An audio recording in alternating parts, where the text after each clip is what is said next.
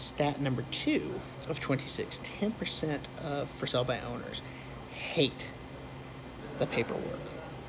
It's really very interesting that people would think that you can sell a house without having to deal with paperwork, but you're going to deal with a title company. You might have to deal with attorneys. You're going to have to deal with mortgage companies. All of this is very relevant. You're going to have to deal with the person on the other side. Essentially, there is paperwork to keep it legal and clean and easy. And what's funny is so many owners just will sign, fill out, whatever. And look, people think that things are not litigious. No, lawsuits happen every day in real estate. It is shocking how many happen. I have a really good real estate attorney that represents me and my company, my brokerage, and she does a lot of work. I haven't had any legal issues, probably because I just do stuff as legal and well as possible, but maybe it'll happen someday. Maybe someone will be mad and do something.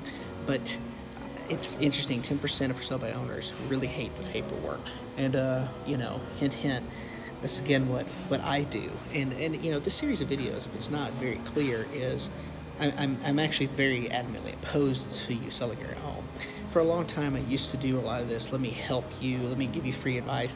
No more of that. I'm a professional. I can tell you some general stuff, but in the end, you really do need to hire me or someone else who's full-time.